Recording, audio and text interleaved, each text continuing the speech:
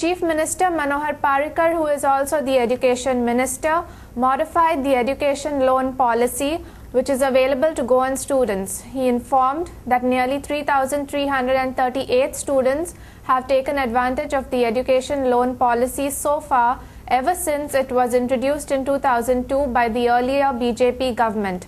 Around rupees 38.54 crore till now has been disbursed and rupees 17.99 crore repaid by the students. Definition of entitled fees has been changed, so is the repayment period.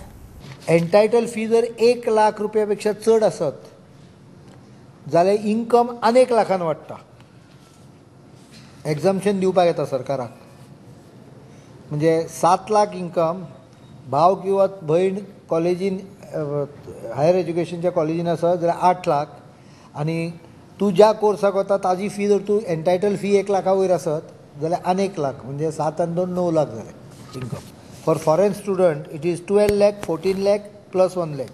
Repayment has been changed extensively, and it now depends on the total loan rather than the number of year of course. To 5 lakhs of fees, total fees, no guarantor. All documents will be taken at one time, and they will be valid to the extent of loan. Is there clause astale? NIT with exclusive 50% of the seats for Goans would be implemented from 2013, informed Mr. Parrikar.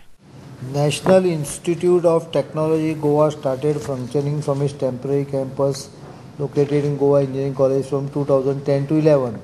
As per the norms, 50% of these home state seats for Goa are reserved for state of Goa, Dadra Nagar Haveli, Diu Daman, Lakshadweep. However, it is decided that from the academic year 2012-13 onward, 50% of the home state seats are exclusively reserved for the state of Goa. He also declared one-time rupees 5,000 bonus to all the retired government servants as part of the Golden Jubilee celebration of the state. The Home Minister also informed that Daboli outpost has been upgraded as a full-fledged police station. The Chief Minister also abolished the 5% tax on fabrics, giving relief to the textile merchants.